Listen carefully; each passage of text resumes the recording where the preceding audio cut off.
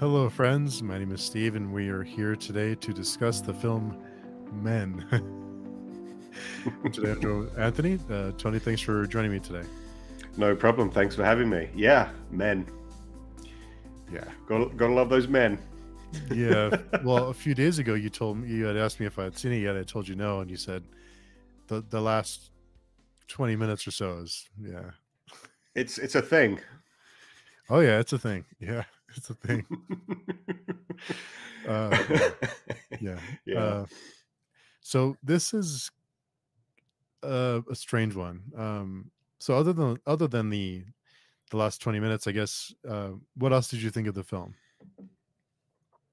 I mean, overall, I thought it played really well. I'm a big fan of like kind of Wicker Man style, Alex Garland, in general.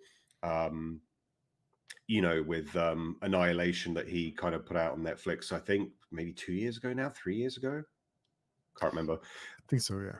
Yeah, and Ex Machina and whatnot. I really like his style of directing and the kind of subject matter that he chooses to direct as well. So when I first saw Men and I saw the trailer, I just thought this is really up my street. I love the kind of whole folky sort of like Green Man, Wicker Man type inspiration going on behind this. And the fact that they had Rory Keneer play the same, has the faces of different characters. Yeah. And that just, I was all in, like from the very beginning. And I watched this when it first came out, and I was kind of engrossed by it, sort of thing. I remember coming out of it and talking to my partner, and we were just absorbing it, I think is the right word to say. And just kind of like going, there's probably some really deep themes at play here. I could only come out with like a few at the top of my head, sort of thing. I like to be able to sort of see a sort of theme and sort of try and dissect it a little bit. But I think there was just like things out of context that I just probably flew over my head in that respect. How did you find it? I liked it. I think so. I think a lot of it has to do. Well, okay. There's a lot. So the Green Man, there's a lot to unpack, right? There's a lot to unpack. That's the thing, yeah. So the Green Man, I think. Okay, so Harper, I believe is the main character's name. She's feeling this guilt because her husband, who was soon to be her ex-husband, may or may not have committed suicide because of what happened, or he at least threatened her with it. I'm not sure if they leave it vague whether he jumped or whether he slipped. Yeah. They leave it a bit ambiguous. She's essentially in this kind of very toxic kind of relationship. He's kind of gaslighting her and also at the same time abusing her with his self-destructive tendencies. And with any kind of good Gothic horror film, and I would put this under the kind of Gothic horror premise, there is that kind of like the main character having some sense of guilt or some sense of tragedy about them. And I think this really kind of works well because it's kind of like peppered throughout the narrative. You see like you see something happen, like we're basically going to spoilers, right? So we'll go full spoilers. Yeah. So at the very beginning, you see just like this glimpse of him falling, like she's in this high rise in London. And you just see a glimpse of him out the window and he's falling down. And exactly what you said there, Steve, like you don't know whether this, as the story progresses, you're not sure whether he slipped. Was he just going up there to kind of taunt her a little bit maybe or something? Or, there was even elements that I thought like that she had actually like snapped kind of thing. And, she had like pushed him essentially. But it's all left a little bit ambiguous. To kind of let you think, well, maybe there is that kind of sort of sense of maybe she's guilty for a reason, I think. But yeah, she goes to this little like it's like Airbnb in this village, very quaint English town. I've been to a few of them. They're great. They're fantastic. Great way to spend a summer vacation, sort of a long weekend away. And sorry, go on, Steve. Are there a lot of those places there that you can just visit, like a lot of those little Oh yeah, you towns. can. I mean, yeah, you can go. You can go to the countryside for a weekend. Like, I don't know what it's like for you guys, sort of the way you are, sort of thing. But you can just like you can book an Airbnb. You'll find a little very quaint cottage house. At the back arse of end of nowhere. And let your troubles go away. And that's essentially what Harper's doing in this. She's getting Yeah. away from it all. She's just wanting a kind of like. So I don't know how long she actually does. It say how long she's actually there for? I'm not sure if they say that she's there for Mm, like a long weekend or a week or a couple of weeks, or she's just out. She's just getting out of the city, sort of thing. I think she's getting out of the city, but I kind of got the idea that it'd be a week or two, like a few weeks. Like she would be there Yeah, for a little while, not just a weekend. But yeah. she seemed She's to be there for a getting holiday. pretty settled in. Yeah. Yeah, she's there to kind of decompress and take her mind off things. And yeah, she meets Jeffrey, the Tim Nice but dim guy, who's like this Damn. very antiquated sort of like oh hello, so you've come to the manor sort of thing, and like I mean, Rory Kinnear is like playing so many different characters in this, Mm. and he does it in such a great way. Like you can just see he's embellishing every role. He plays like a bit of a seedy vicar that you see on in the background sort of icon there that you've got sort of thing that kind of lays into her guilt a little bit more. Mm. He plays like a child as well, a very kind of scary kind of like it looks like a mask he's wearing in that one. Like how they did certain bits of this would just left me a bit flummoxed. Like I was like sitting there going, "Oh, that's really good." He plays like a cop, a very kind of like weary, indifferent sort of cop who's like usually sees her in the pub and is like, I don't really care about what's going on with you. Then also plays a naked man just like running around, but to the wind. Yeah. So, what is the significance of him playing all those characters? Well, I originally I thought it was really interesting because at no point does she in the film give the viewer the suggestion that she knows that these are all the kind of same people. And there is this thing, I think, what was it? Was it the Annie Kaufman film, the animated one, Animesia? Mm. Animesia? I think that's what it's called. There's this Frugeli sort of delusion where you have a character or you have someone who's got the same face. And I think this really goes and is entwined with the kind of men aspect of the thing, where she's been in this abusive relationship and therefore she's doing this kind of, not, was it the kind of Mandela type effect where she sees everyone that she's coming across is the same person because she's just identifying her trauma with in a guess of like in man. But yeah, I think it kind of works well because she never really gives off the sense that everyone that she's seen is the same person. Because if you'd see the same person, you'd be like, oh, are you guys brothers? Like the first Yeah. one, Jeffrey, that she comes across, the Tim Nice but dim character. I think the next person she sees then is the police officer or someone. But then it becomes just very apparent that everyone that she's meeting has the same face. And at some point, as a person, you'd be like, this is a bit weird now. At first, I thought maybe you're brothers, but maybe it's but it's never really well, to my eyes, it was never really kind of accounted for that the people that she's seen are the same, has the same face. So I just kind of went along with it. And I think throughout the film as well, you get to that kind of point where you're just, they become like an easel, if that, like a Mhm. blank canvas in that respect. So each character is coming now with traits of different things that are just pervading or predatory or in whatever kind of malevolent reason to her. They're offering something that's a bit ominous. So I Mhm. think to have the same actor's face on all these different characters actually does work well, because then you can see Jeffrey as this kind of nice character to begin with, but then as things progress and the story develops, you're like, well, actually, maybe he's just a bit too sort of like, those kind of characters in these type of films that are a bit too nice, a bit too in your space, a bit too in Mm. your personal bubble sort of thing. And I said, like with the vicar, who starts off really nice and then goes a bit sort of sinister with like, and then he says the kind of like, the guilt thing, like she opens up to him, she actually opens up to him. And you can see this kind of thing in relationships where, you probably have had someone who's been maybe abused in the past, and they like finally find someone who can just like listen to them, but then that is betrayed instantly.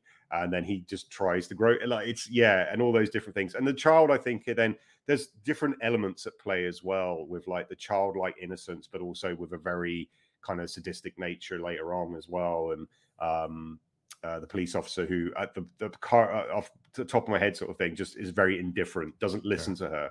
So I think it's basically, my opinion on it anyway, is like all these different characters, all these different people have a different trait, but also at the same time lead her to believe that none of them can be trustworthy, none of them can be someone that she can rely on, and ultimately is the kind of thing that she's experienced before with her partner, who's may have committed suicide, sort of thing. So yeah, they all seem to serve almost like a blank canvas for her.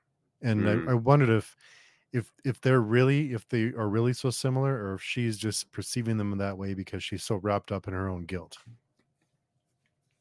Yeah, definitely. I mean, that was something that I thought originally, that when, after the Jeffrey character that invites her into the Airbnb, shows her around, and it, like, that Jeffrey character is really great, because there's like, oh, this is the little piano room, and like where you can sit and do your things. Then she goes for a bit of a walkabout, I believe, and then you just see this kind of figure in the dark, in the silhouette of someone, but you know instinctively that something's not quite right here. And then with the kind of police officer who's meant to be this kind of figure of authority, this figure of, someone who you can be safe with, is just very indifferent towards her plight.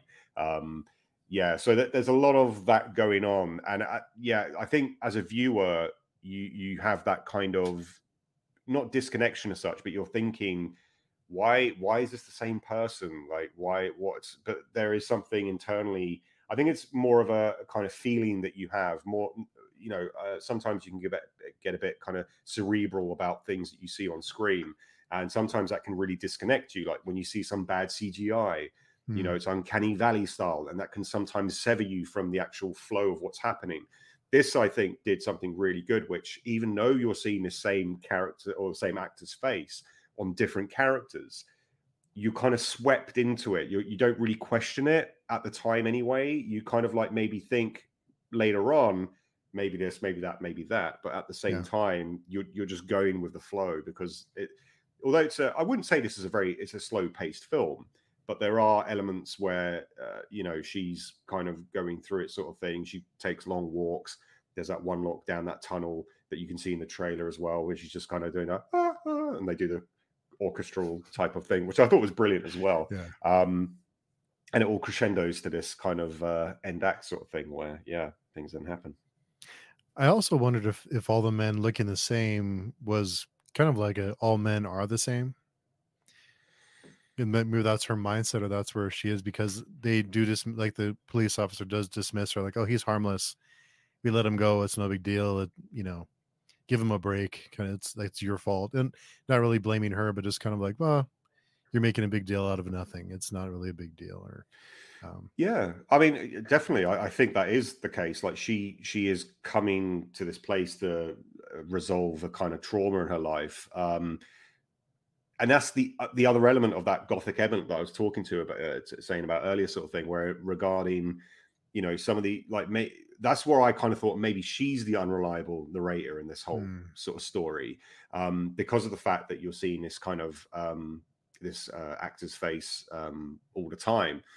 And I kind of thought to myself, oh, okay, so maybe this is going to be a thing where we then find out through the flashbacks with her partner, James, that there will be a moment where she ends up killing him. And therefore, this is going to be sort of explained in a kind of way, because she's perceiving every man that she now comes across as a potential threat, or, someone that she can't really trust, sort of thing. So, I definitely kind of got that vibe as well. Yeah. Very the use of colors I thought was interesting, because on her flashbacks, a lot of them are red, and the present, what happens in the present, is very vibrant and green, very luscious greens, and very eye-popping sort of saturation going on. I think that, I mean once again, I think that was a decision by Alex Garland sort of thing to kind of represent those. I mean, obviously you have the Green Man, which in a kind of like there's a very kind of folk tale story element at play here. And I'll be completely like, I don't know the whole element of the Green Man, like what he represents in terms of, you know, fertility. And like, there's a whole section where when she first comes to the manor or the cottage kind of thing, and Jeffrey says, like, makes a bit of a joke about, she takes an apple from the tree, and he's like, oh, eating the forbidden fruit, which has that Adam and Eve element to it, you know, the serpent over the shoulder sort of thing. But that does come into play a little bit later on as well, where you have, this kind of serpentine type element at play with Jeffrey in particular sort of thing. But then also you have these like different characters that do then sort of transcend to this, I don't want to say biblical element to it, but there is that kind of folk story play going on. And even though I'm not an expert on that type of mythology or that type of folk story, you do get a sense that there is something otherworldly at play here. Yeah. That's not really explained, but then it doesn't have to be explained. So I don't know if that was something you kind of caught up, or if you had a kind of interpretation of it, sort of thing. Yeah, I looked into the Green Man a little bit, and I think what it represents here, from what I've looked into, is like rebirth, or like spring, or you know, like that revitalization, or, you know, like. And so I kind of felt like the Green Man was her chance to get over her guilt, or to have like a rebirth. Yeah, that's kind of what I'm thinking, is that's what that represented, is the Green Man at the end. and that is figuratively later on. Yeah. I wondered if that, because they do they birth over and over again. So I did. Was that you think that happened too many times? Was one time enough? I mean, I think it had that kind of society vibe to it, you know, which it was, I think, because it went on for so long, it became almost unpleasant to watch, in the respect of, it was just like, how long is this actually going to go on for? And you know, people that I know that have watched it since, and I've spoken to them about it, they always come back to the birthing scene at the end, and it's like everyone was just like, what was going on? Like, what was that all about? It did, like, how many times was it? It was probably like 4 or 5. No, it was more than that. There's at least. Yeah, it was a few times. And it just sort of seemed not to come out of nowhere, but it just seemed so detached from everything else that we've thus seen. It had that, once again, that kind of otherworldly vibe to things. So I think, I mean, I think you're completely right. I think like the whole, like, her going to this quaint little village to kind of get away from things was her rebirth, to, you know, put the past away from her.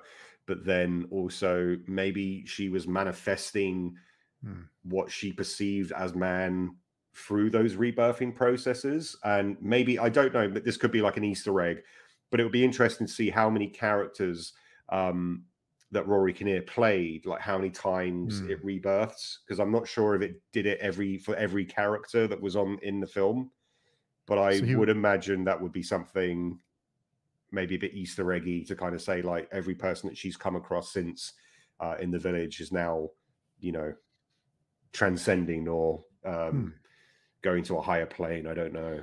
He plays, let me see, quite a few characters. He plays the dim I forget his name. The Jeffrey, Tim Naismith Jeffrey. Him, he plays the police officer, he plays the bartender. Then there's there's two people in the bar who are just there drinking. One of the they're just like in the background. Yeah. He's the like the teenager who calls her a bitch and just like walks away. I'm trying to think. I think that was it. So it may be everyone. You got the kid as well. Yeah, the kid. And the naked guy. Yeah. And the naked guy. Yeah. That was, I'll be honest, that was the only kind of character that I think they do describe it, and like he's just like, oh, that's just Andy or something. He just, you know, he's out there, and sorry about him, but what you're gonna do? It's like, well, I mean, you know, you got a guy who's just like randomly walking around the fields naked. Like, yeah, I think you might need to have a little chat with him and make sure he's okay, you know. So yeah. Yeah, he puts his hand through the little The letterbox, yeah. slot. Mm. The another thing I wondered about was once he puts his hand through the door and she drops the knife on him and he pulls his hand out, and every version of him has that same injury. Yeah, I didn't really know how to interpret that, to be honest. I didn't know if that was more a metaphorical stance on you know, the kind of, this might be going a bit too philosophical, waxing philosophical about like past relationships and stuff, but I didn't know if that was more of a kind of case of the damage that you do, or the damage that's caused to you, or that you cause to other people in previous relationships, then still stays there, you know, like that whole thing. There's that there's that thing about a teacher, a parent going to their son or daughter and saying, like, crumple up a piece of paper, now try and flatten it out, and it's like, you'll never get like a completely sort of clean sheet of paper. It's always going to be crumpled, and that's the kind of way of, like, when you treat people in a certain way, then there's always going to be that impact. There's always going to be that kind of after effect, if you will. So I that's what I took away from it. I could be completely wrong. I probably am, but I kind of just, I mean, yeah, it's the kind of the body horror is very Cronenberg in the film as well. Yeah. So yeah, she kind of sticks the knife in, and he just tears through it. So you've basically got these like the floppy hand, haven't you, sort of thing, the floppy kind of crab hand in that respect. So yeah, I took it in that respect because it did become apparent that every then iteration of another character that came still had that one wound. So I didn't know if that was maybe something along the lines of the trauma that's inflicted with this other person. But then I kind of got this weird vibe of like a T-1000, like a Terminator 2 thing. Like, is it the same person? Like, is this the Green Man? That's where my mind went then. I was like, that can't be right, though. That can't be right, can it? That it's like all the people are like this one entity in whatever way, like a hive mind type of thing. Yeah. So what I was wondering is, because I was looking at his name, James, when she finds his body, he lands, and I think one of his legs are broken, like pointed the wrong way, and the other hand has like a bar going through his hand. Yes. But later in the film, when Jeffrey, all the versions of Jeffrey, they're all limping with the same leg, and then they have the hand injury. So I thought maybe that was a connection somehow to James and the way that she found him, or the way he died.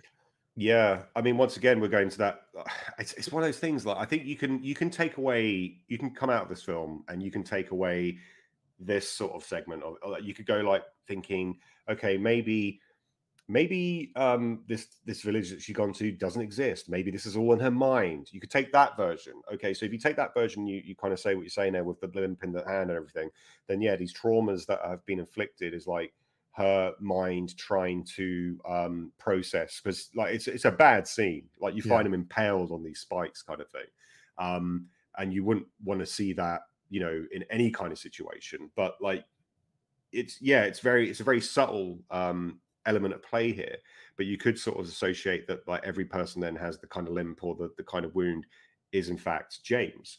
That's one route you could sort of do, and that's what I like about Alex Garland films and stuff. Like, you can take away, you can come out of it and you can be like, I thought this, and it's a really good discussion piece that you can have with your friends and everything like that, where you can come out of it and you can have like this version or you can have that version, and there's no wrong version. There's no you know, it's just one of those things where there probably is a right thing of it. But I personally took it as, yeah, like as you were saying, I think that the trauma like inflicted sort of thing from James is something that she's kind of then impressed on these townsfolk people. whether they've realized it or not, whether it's in her head or not. I always like the unreliable narrator aspect of things. So I was always in the mindset of maybe not that they're not real, but she's dealing with her trauma in this way. And that kind of subtext of what she's seen in the past is coming out in these very nuanced, these very kind of subtle ways. And that's what I took away from it. I thought it was just a woman who's gone through some severe trauma. She's dealing with it in a kind of, I don't want to say like PTSD sort of way, but she's dealing with it in a kind of way that allows her mind to accept it. But there's always going to be these little things that come out from that sidestep her, and that's her guilt, that's her trauma, that's her grief that she's allowing herself to go through during the film. So that was my takeaway of it, but I could be completely wrong, you know. I think you're right. I think there's no really right or wrong answer. I think it's just to be interpreted different ways. But I did wonder if it was in her head, but at the end when her friend shows up and the car is wrecked, I guess she could have wrecked it herself, but that's kind of the point where I thought maybe it's not in her head. Maybe something else is going on. Yeah. The only thing, there's one, I don't know if you do this as well, sort of thing with certain films where you think there could be an unreliable narrator or the main protagonist is, you're always like, is she with this person on her own? And this film does that in spades. Like she's always with just one like character, apart from the pub, I think, where she's like with multiple characters, but they're all the same. Like I think she's always just by herself with the Rory Keneer variation of what it might be. I think there might be a scene where she's talking to her friend on the phone. I can't remember. Oh, but and the guy's he's standing outside of her window. Yeah. But apart from that, that's always an indicator to me that through the logic of the story at play here, it can only be that she's, you know, seeing someone because she's seen it herself. No one else. It's like the whole Superman effect. Like Clark Kent and Superman are never in the same room. It's that type of appeal of, you know, if she's talking to this person, is she talking to herself? Is she actually talking to a person who's not the person that she thinks she's talking to, et cetera, et cetera? And we've seen that throughout cinema, you know, all the time. But I think this is done, like Men is done in such a good way in the respect of she's, you know, every character has something that they can either offer her or relieve her of certain guilts or certain her story. And then there's just like this odd twist of the knife that kind of comes seemingly out of nowhere sometimes, much like The Vicar. Like you do think like, oh, she's talking to this guy, it's going actually really well, and then he just kind of turns it a bit 180 on her and all that kind of respect. So yeah. Pretty. I was really impressed with Jessie Buckley's Harper, her performance. She does a lot of well, I think all the way. There's only really two or three actors in the whole movie, but of course Rory Keneer does a lot of work too with all the different personas he plays. But Harper, I thought, was great in this one too. Oh yeah, like sorry, pardon me. It's a weird tour de force ensemble cast, but there are really mainly two actors, three with James, the husband. Oh yeah, that's right. Yeah. But like, what's the? There was another film I was thinking of where, you know, you have like a kind of character who plays multiple different versions of themselves or multiple different things. I can't remember what it was off the top of my head. Maybe it was Peter Sellers in Doctor Strangelove. But yeah, it's a commendable thing. Like the last thing that I saw Jessie Buckley in was actually a game that I played, which was the name's just gone out of my head now. It's the kind of super massive one. Like multiple decisions will. Oh God, it's gone now. But like, it was really interesting to see her just turn up because the character models are done from the actors themselves and stuff like that as well. So yeah, once again, as I said, like Rory Keneer, like when he played, I don't know if you've seen the first I think it's the first Black Mirror episode where he plays the Prime Minister, where he has to do nefarious things with a pig. Like you knew then at that point, I think that was probably the first time mainstream that I saw him in something. I was like, yeah, this guy's going places. Like, and I really love it that I think, has been given this kind of vehicle to just stamp his name on it, because damn, does he pull out a good job for this as well. Like, they're both damn fine actors, but like they're both given the best performances, and I love it. Yeah, really good stuff. So lots of symbolism too with the Green Man. Lots of Green Man. But I know he's important to this, but I'll look it up real quick. Yeah, kind of the initial after extensive research. Green Man is primarily interpreted as a symbol of rebirth, representing the cycle of new growth that occurs every spring.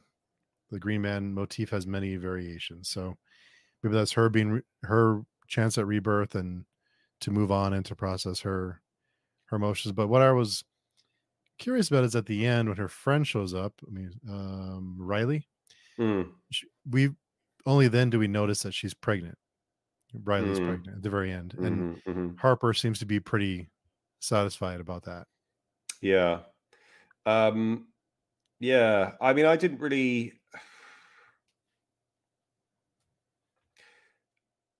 I'm not sure what I took away from that, to be honest with you. What were your thoughts? So I was wondering because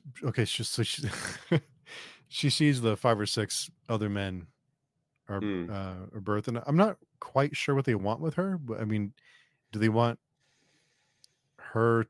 What is their what's their goal? Like, what's their end goal? Because she does end up speaking with James again, and they have their conversation. But at the end when she sees that her friend is pregnant, I thought maybe that's another version of rebirth or another chance, another like a fresh start, like a spring. But why her being pregnant would be such a reason for her to be sad, I'm not sure exactly what that meant. Yeah, I mean, you could look at it as just like with all the kind of birthings that the men have done. Maybe this is just like the next cycle of life, but in a kind of natural way, as opposed to the kind of ethereal way that's been going on from her experiences. I mean, maybe I'm clutching at straws here, sort of thing, but yeah, I think. I mean, I can't remember. Did Harper ever from the flashbacks? Did they ever sort of talk about raising children or anything like that? Was that anything that was never really a thing, was it? Between them? Yeah, that's what I was curious about that. Yeah, I mean, maybe this was a red herring. Maybe. I was looking at the cast list. There is another character, which is the other police officer that interviews her after they apprehend the. So there is another woman that isn't played by Rory Keneer. Yeah, is that important in some way? I don't know.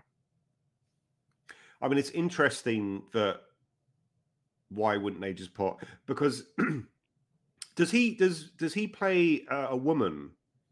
Like, is his face on a woman at any time throughout the film? No, I don't think there is. It's always men, yeah. So maybe that's it. Maybe it's just to kind of do that the clear definition that Rory Kinnear's face is just on men, not women, sort of thing. So the other female characters that are in this story have their own identity, maybe perhaps, and it's just like, yeah, through her like eyes, she's, as I said, it's like this delusion. Is it delusion? I don't know, but like I'll go with this kind of thing of seeing the same face on every man, and every one of them having a trait or a kind of characteristic that she is perceiving as either predatory or having ill will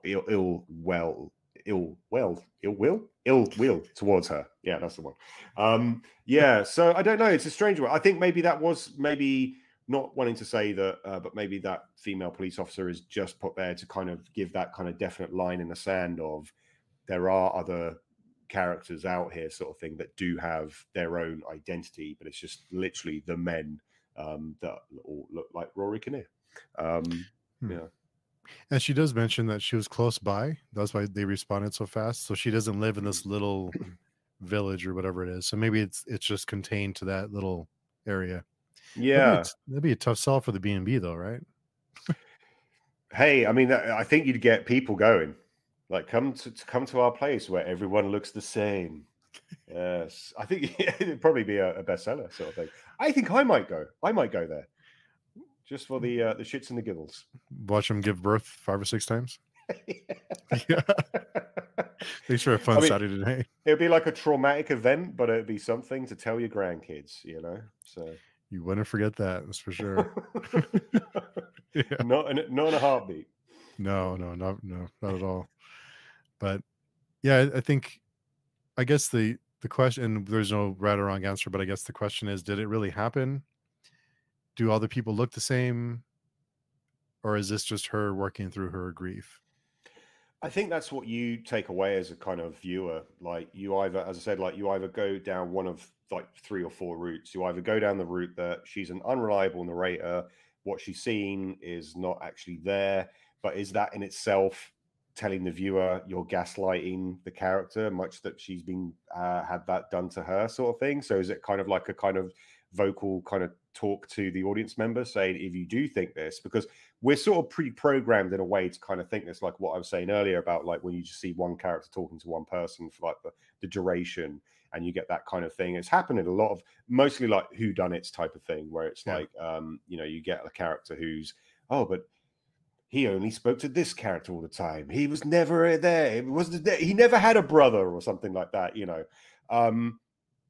So in that kind of really highbrow way, that could work. That the actual the direction of it is like, well, actually, now that you think that, you're in that mentality, and you shouldn't be in that mentality. So, hey, you know, go check yourself. Slap on the wrist. You could have that view. You could have the other view of, she actually has gone to this town, and all the people there do have the same face.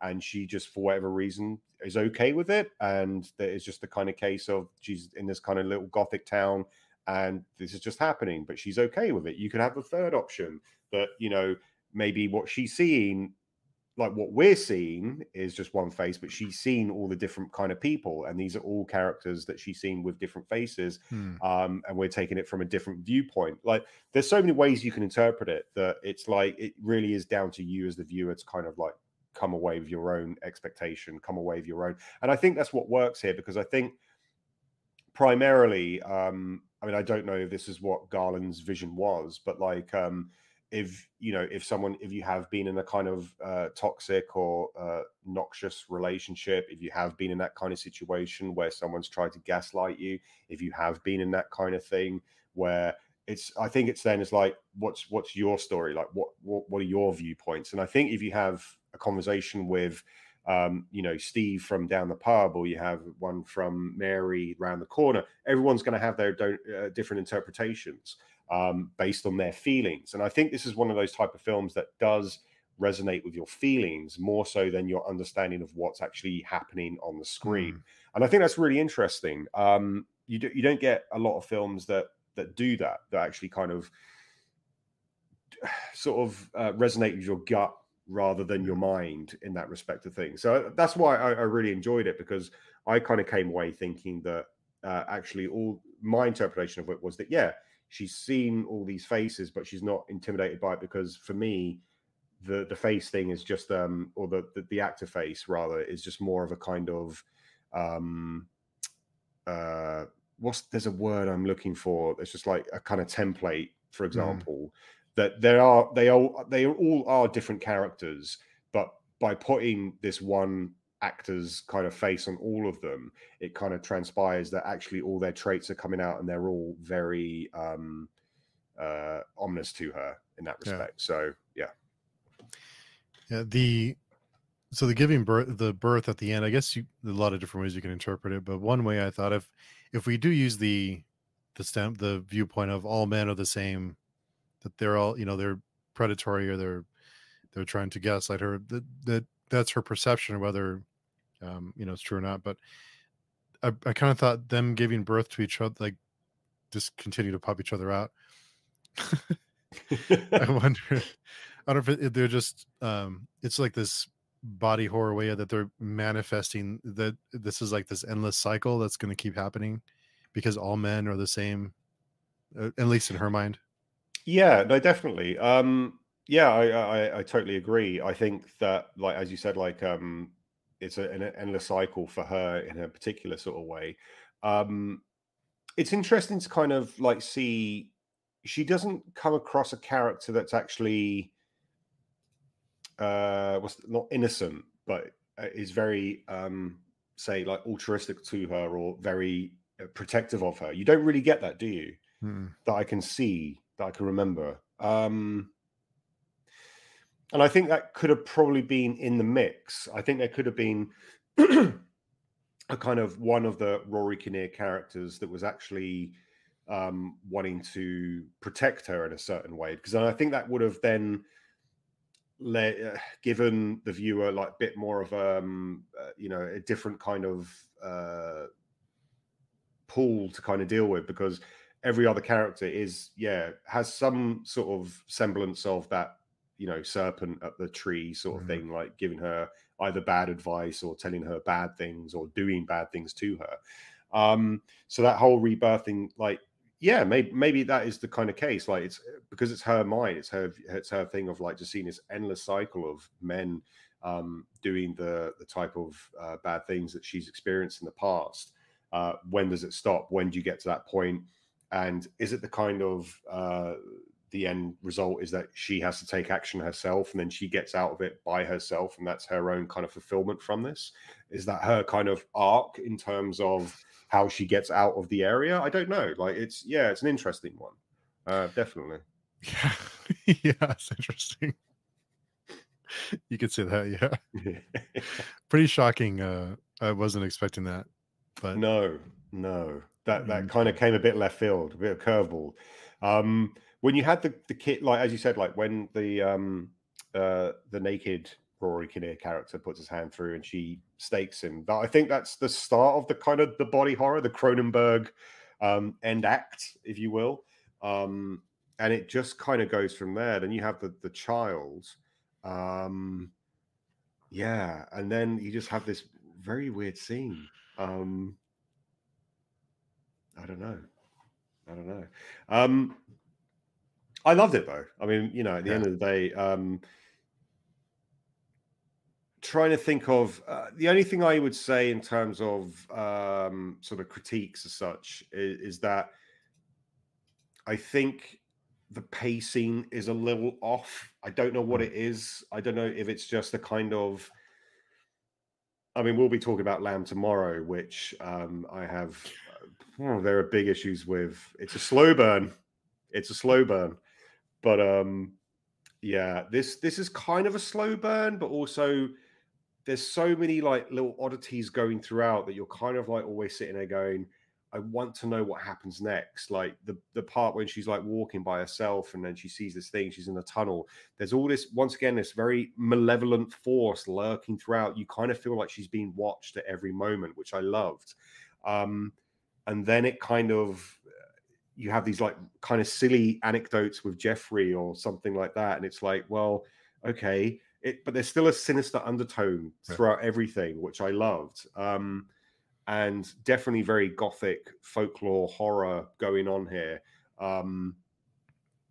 Yeah, it's just that I felt like the end act, the third act, if you will, just kind of it dramatically, it dialed up to 11 in a very kind of sort of went from a kind of everything's been going sort of okay, and then it just went whoop, and you're like, whoa, okay, I wasn't expecting it, wasn't prepared for it. So yeah, there isn't a whole lot of build. Well, there's a little bit of build up, but not to that. Not to that. Yeah. I mean, also, I guess you could sort of say it becomes a bit of a home invasion film at the end. You know, in terms of her barricading herself, and there's like when you see like there's a bit of foreshadowing as well when you see the axe or whatever at the beginning. It's like, oh, I wonder if that's going to come through at the end.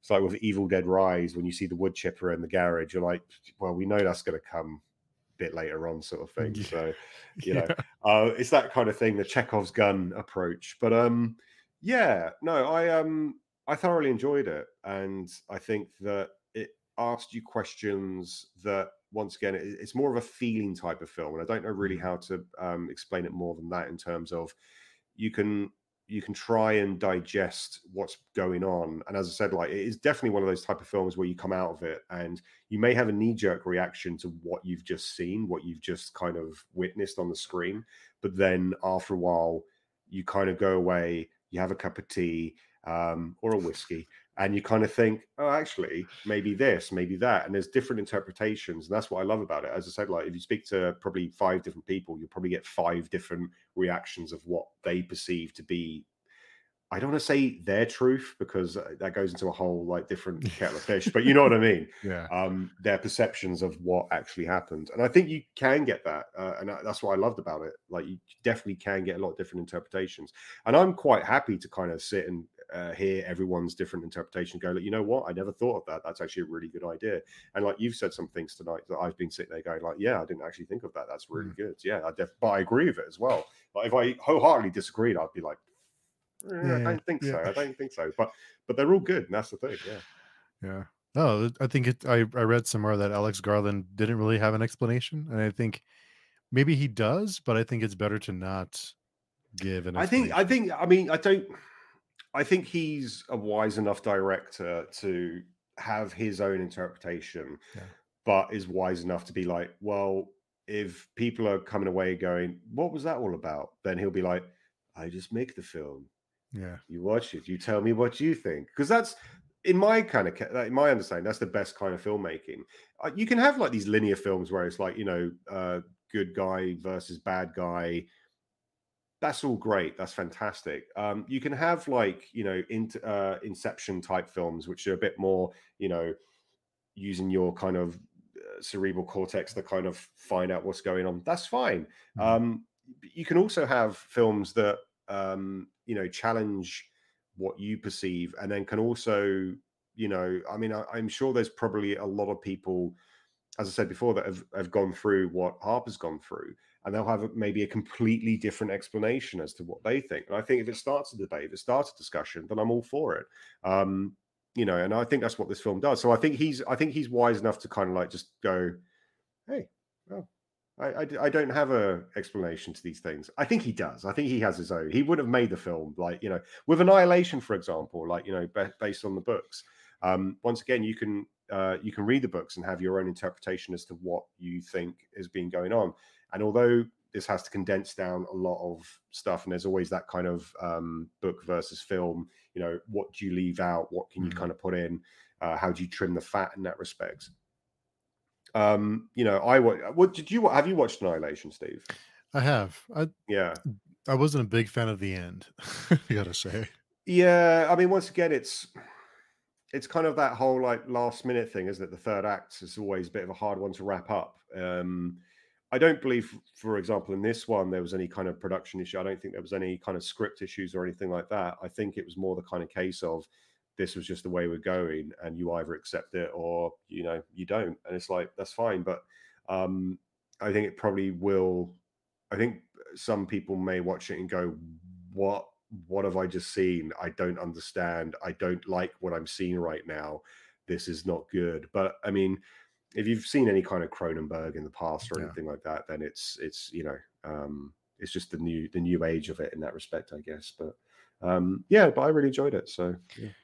I think in a way, I think they didn't have a whole lot of build up to that body horror section because they wanted it to be so Impactful. shocking. Yeah, Yeah. definitely agree. I mean, apart from that one, well, that's sort of that whole start of that scene. You don't really have any other elements of body horror, really, do you? That I can No. remember off the top of my head. I mean, you got a naked man walking around, but that's fine. No big deal. No big deal. It's Tuesday. Who hasn't walked around naked before? It's fine. No, so I think it does. Once again, it's that pacing element, and I say this now in a positive way, that your expectations aren't really looking at this, and then when it does happen, it's like, whoa, where did that come from?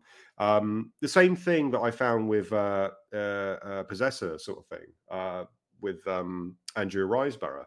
Like there's a moment where it is a violent film throughout, but there's a moment with a cleaver and some fingers, and it's like Oh yeah. that for me just kind of came left field, and I was like, oh, oh, oh, oh, was it, oh, feeling the fingers, but but then again, once again, it's like different strokes of different folks. I literally yesterday watched Arachnophobia again because we just, my partner and I were just kind of sitting there like going through some photos, and I was like, you know what, we haven't seen for a lot, and I do not like spiders. I do not like spiders, so I'm sort of sitting there, scratching myself at certain points, and I know like it's an old film and everything like that. It's being remade and everything, but I'm sitting there going like, oh no, I can't. Just making me feel a bit queasy. Little scenes are making me feel a bit itchy, So I guess you'll find that if you don't like a man birthing himself, then it might make you feel a bit queasy. Yeah, it may not be for you. How do you prepare someone for that though? Like, how do you? I don't know. There's no words. Yeah, there are no words. I don't think like. I don't know if you can. There is no way. I don't know. Gosh. I'm trying to think of the only thing I can subscribe it to is Society. I mean, that came out in the 80s kind of thing, but there's that whole like massive bodies kind of coming together in one gargantuan mass of flesh in that respect. That's the only thing I can really think of off the top of my head that I can compare it to. If I thought about it a bit more, there probably would be more examples. But it just comes out of nowhere. And that's the whole beauty of it. So strap in. If you haven't seen it, then I definitely recommend it, and just prepare yourselves. Yeah, even if you haven't seen it, you've gotten this far, and somebody men birthing themselves, even that you're not ready, you're not prepared for it. It's a whole nother thing. Yeah, I mean, we all see like when we're growing up those kind of educational videos of how babies are made and stuff like that, and that's just taking it to an nth degree, I guess. It's just going to another kind of area of maybe that's another element as well. Is like you don't see men reproducing themselves in that kind of way, so maybe that's a kind of element of not horror, but an element of not something that's usually seen, I guess. Yeah.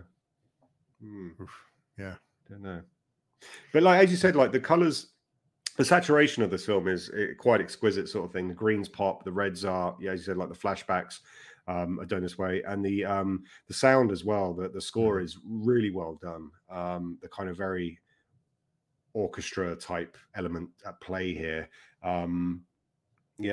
Just a really well designed film, just really nicely packaged. Bit of a gothic-y horror, Wicker Man vibe. Yeah. I think the soundtrack fits the folk horror pretty well. Yeah, definitely. Kind of. As soon as I watched this, to be honest with you, the first time, I was immediately wanting to watch Wicker Man again. And other films of yore, like back in the day of like the 70s, where people go to like these mysterious islands. It kind of put me in that vibe, like I want to go to Scottish moorlands and investigate things that may be a bit paranormal. Yeah. I'll have to check the B&B areas. That'd be a nice little having a pub 10 minutes away, a little while. That'd be really nice. Yeah. Well, Steve, next time you're in London, sort of thing, like when you're coming down, I can give you all the recommendations. Nice. We can go to Scotland, go to Wales.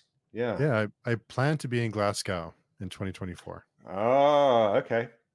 So I can give you some great recommendations. Nice. Yeah. I think we both enjoyed this one. It's not for everyone, I would say, but no. It's I would say, like, in terms of like a score out of 10 sort of thing, I'd give it a solid 8. And it would be a recommendation for anyone who is a fan of like the kind of Cronenberg sort of school, anyone who's a fan of the kind of Gothic horror in that kind of little quaint village type of style. And anyone who, yeah, like as I said, like the themes there, as you mentioned, Steve, there are so many themes going at play here that it's got a caveat for everyone, I think. Relationships, as I said, like toxic relationships, guilt, you know, how people deal with that guilt and the way they deal with things going on in their lives. Yeah. And the acting's phenomenal as well. Like, can't fault the acting at all. You got some bona fide British stars going on here. So yeah, very good. I enjoyed it. It's I can see why some people wouldn't, but I dug it. That was cool. Yeah. But before we sign off, where can people find you if they want to find you and your work?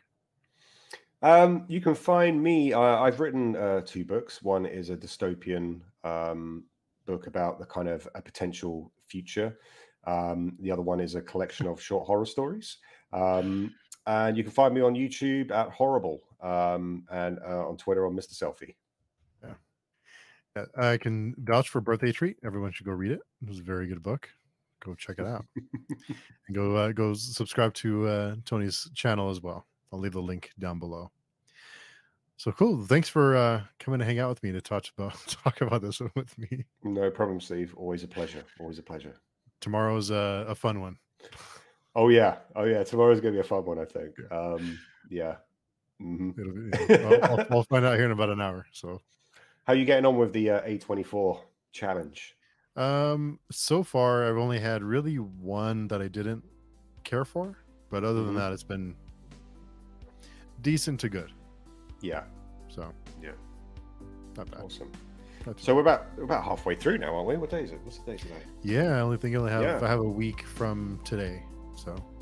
Oh, nice. You're gonna be like, what's this over? Like, yeah. Gonna leave a couple of months for the next challenge.